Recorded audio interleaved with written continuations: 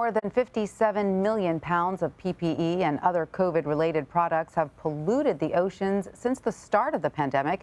The new study published in the Proceedings of the National Academy of Sciences journal finds 193 countries have generated about 8.3 million tons of plastic waste associated with COVID.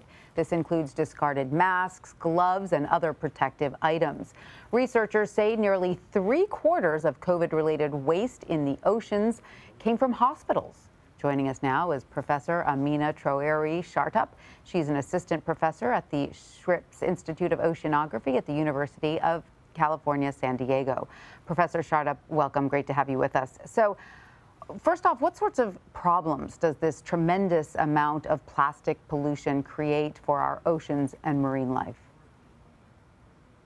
Hi, Tanya. Thank you for having me here.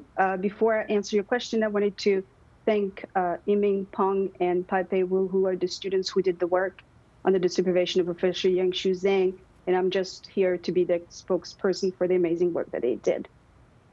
Plastic waste is an issue because it can cause physical damage to animals in the wild. We've seen videos of entanglements and various other consequences of accumulating in stomachs of various species of marine mammals. But it also breaks down into smaller pieces, and we see the leaking of chemicals that are used to coat those plastics, potentially causing other types of health impacts for wildlife. And of course, humans who eventually consume some of this wildlife. Now, has this study been able to pinpoint exactly where most of this waste is coming from? I understand from hospitals, but from which regions of the world? Right. So this is actually a kind of a three-pronged problem. We have areas that have really high a population of COVID illnesses, as well as individuals who end up being hospitalized, which require more use of PPE by medical professionals to protect themselves and, of course, other patients. So areas with large a number of COVID cases.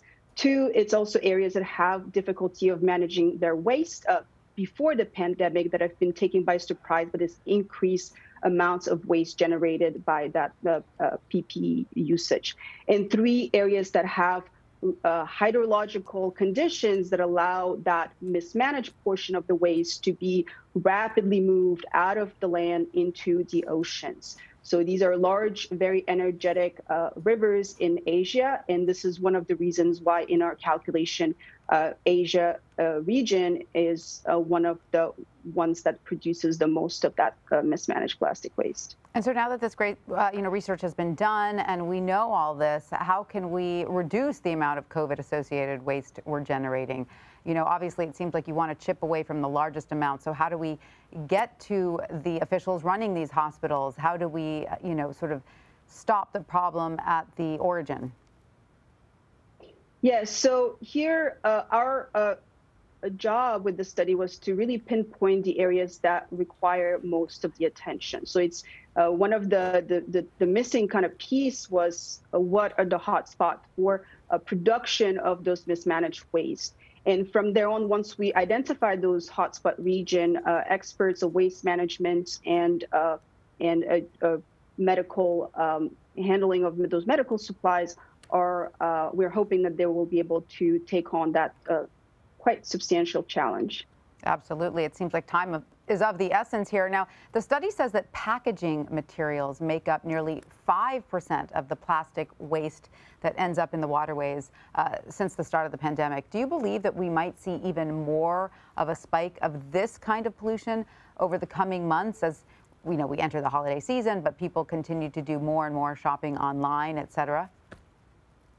Yes, actually, this is one of the area where I feel like as individuals, we can really make a difference and be really deliberate about the way we do our shopping. I understand that since the pandemic started and the need to have things delivered home instead of going to areas, but we really need to think very carefully about how we ordering it and pressure our not only our government official, but also our stores and people who are selling things to us to really reduce the amount of plastics. I'm always surprised how much layers of plastics I receive whenever I order something from the store, and maybe mentioning it to the stores about, well, maybe you should reduce the amount of plastic you're sending to my home. Right. I agree with you 100%. So researchers predict that this pollution will have a, quote, long-lasting impact on ocean ecosystems, which we know are already under a lot of stress. Is there a way that, countries can reduce this impact? It's really hard to say that our individual actions will have enough of an impact. How can countries do the right thing here?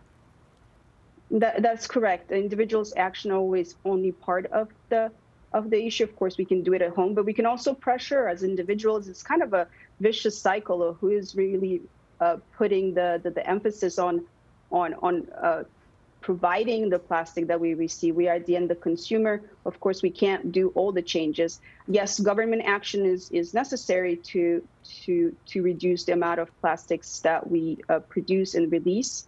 I think understanding the magnitude of the problem is definitely, and accepting it is the first step, and coming up with innovative approaches to reduce the plastic waste is something that is going to be a pretty grand challenge for the next few years. And does the study look ahead and have any predictions as to whether the growth of this, pandemic-affiliated plastic waste will diminish as we move out of the global epidemic, or, does the study think this is a problem that will be with us for some time? We think that the plastic that has been mismanaged and released into the environment, right now we're just seeing a portion of it making it to the oceans because it takes time before it gets out to the oceans.